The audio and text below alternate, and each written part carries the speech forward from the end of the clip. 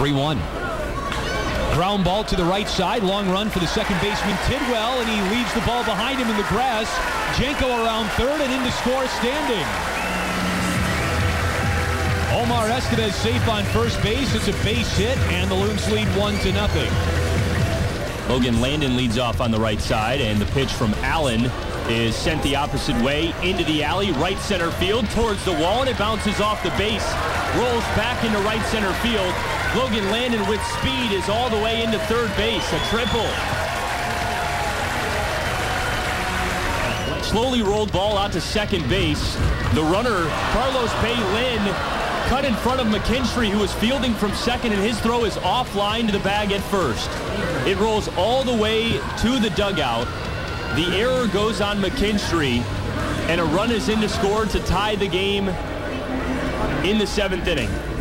1-1, 1-0. Fly ball hit out to right field, pretty deep. Darian Tubbs is back, and that ball is gone. A home run, Carlos Baylin.